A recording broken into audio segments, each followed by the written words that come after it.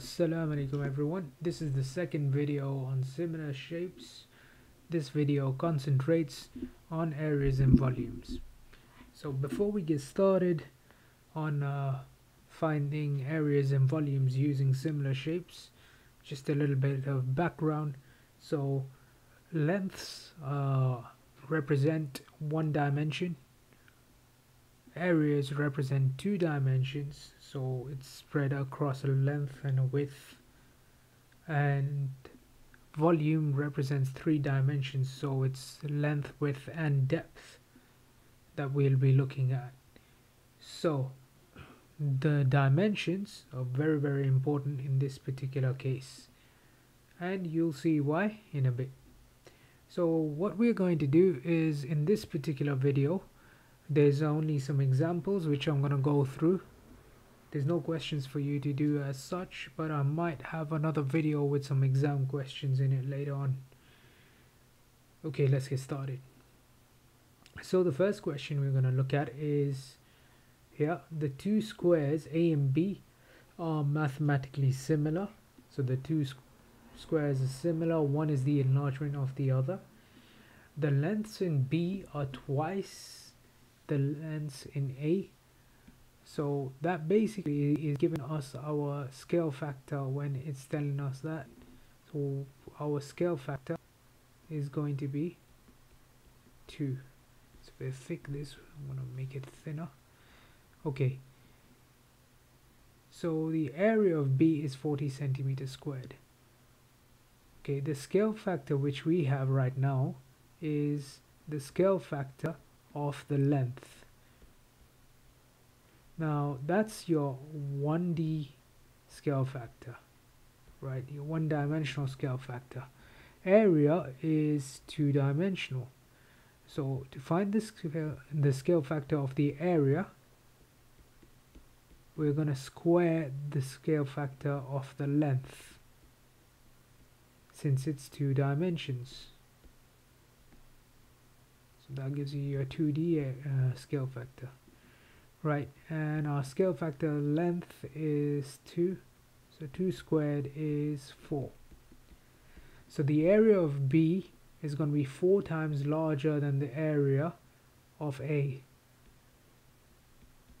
But A is the smaller shape, so to find the area of A, we're going to divide by the scale factor.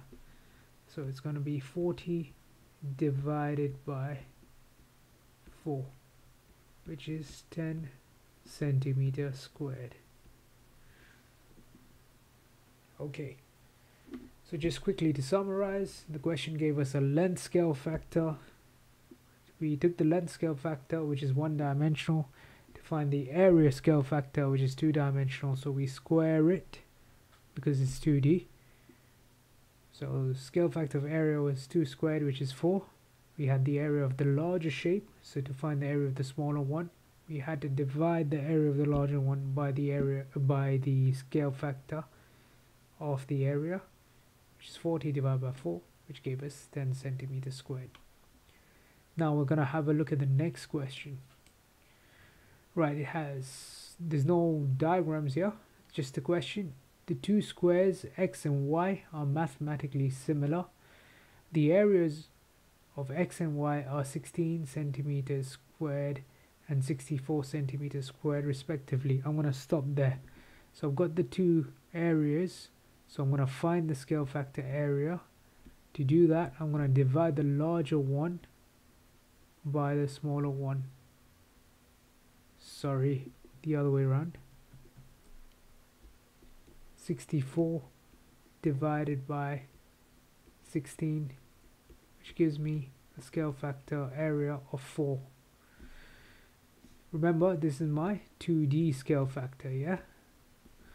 Okay, the length of x,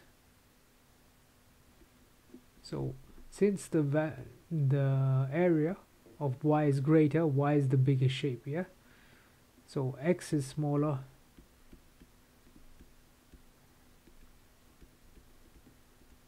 and y is bigger, just to bear in mind. Just gonna write it down. Okay, the length of x is 4 centimeters. So once I've got the scale factor area, I'm supposed to find the length of y, so I'm going to find the scale factor length. To do that, I'm going to do the opposite of squaring. So I'm going from a 2D area to 2D scale factor to a 1D. So that's the square root of scale factor area, which is square root of 4, which is 2. And that's your 1D scale factor, your length scale factor. Okay, x is the smaller side, so to find the length of y, I multiply by the scale factor length. So 4 times 2, which is 8 centimeters. Okay, we'll have a look at the next question. Right, it says two cubes A and B are mathematically similar. The height of B is triple the corresponding height of A. So it's giving me a scale factor length, and that is 3. The surface area of A is 96 centimeters squared. Find the surface area of B. So I need to find the scale factor area. That's again a 2D scale factor. So scale factor length squared, which is 3 squared, which is 9. Okay, so I have the area of this, the smaller one is 96. So surface area of B will be 96 times 9, and that is 864 centimeters squared. Okay, and now one more question, which is on the volume of two cylinders. So two cylinders A and B are mathematically similar. The height of B is twice the corresponding height of A, so I have a scale factor length of 2. So to find the scale factor volume, that's 3 dimensions, so I'm going to do scale factor length, and I'm going to cube it. That gives me a 3D scale factor, yeah? So that's going to be 2 cubed, that's 8. So I have the volume of the smaller one, 15 centimeter cubed. So if I have the volume of the smaller one, to find the volume of the larger one, I would have to multiply by the scale factor volume. So volume of B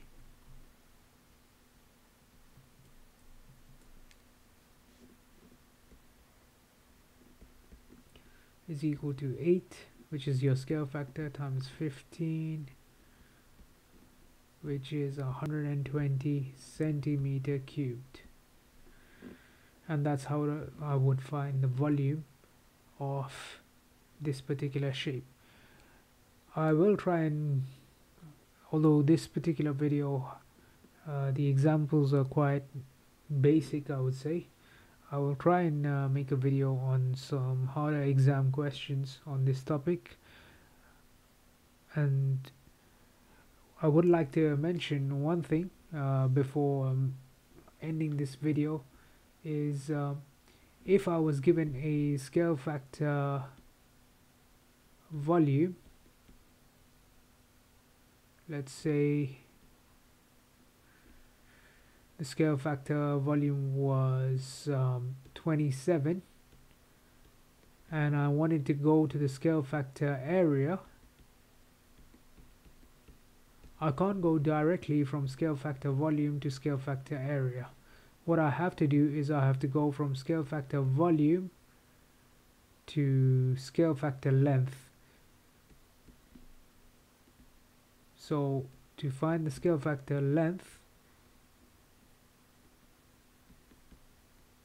I have to cube root the scale factor volume. So this would be cube root of 27, which is 3. So once I have the scale factor length, I can then find the scale factor area by squaring scale factor length. So 3 squared, which is 9. Also, suppose I have the scale factor area, say 4, and I want the scale factor volume. I can't go directly from scale factor area to scale factor volume, so I have to first find the scale factor length, which is square root of scale factor area. So square root of 4, which is 2, that's your scale factor length. And then to find the scale factor volume, I just cube my scale factor length, which is 2 cubed, and that would be 8 in this case. So we'll be using this hopefully in the next video on this topic, which hopefully is a bunch of exam questions. Thank you for watching. Hope this helps.